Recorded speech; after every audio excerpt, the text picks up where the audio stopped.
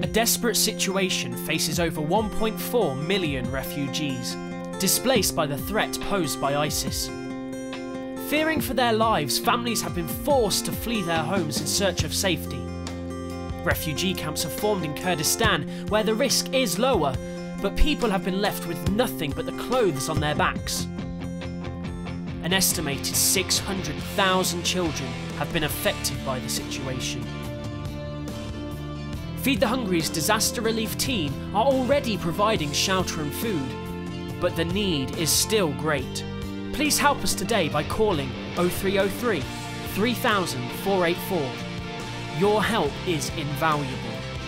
Call right now on 0303 3000 484. Thank you.